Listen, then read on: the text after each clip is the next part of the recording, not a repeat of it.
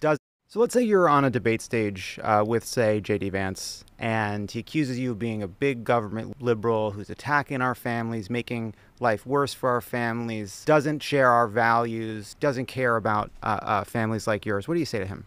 Yeah, well, first of all, it was up to him. I wouldn't have a family because of IVF and the things that we need to do reproductive. My kids were born through that that way.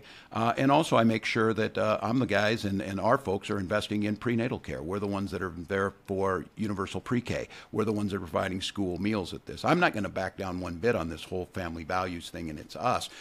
That construct that he's putting out there is absolutely untrue. We're making it more affordable to have children by having paid family and medical leave so that you can go home when your kids are sick and take care of them. Or if you're a dad, I don't have to go right back to work 5 days later after my wife had a C-section because our insurance wouldn't pay for it. We're boosting those things up. There's nothing pro-family other than having women be incubators for their vision of this. Once again, it's weird. I don't want J.D. Vance talking about my family. I certainly don't want him talking about my daughter or my wife.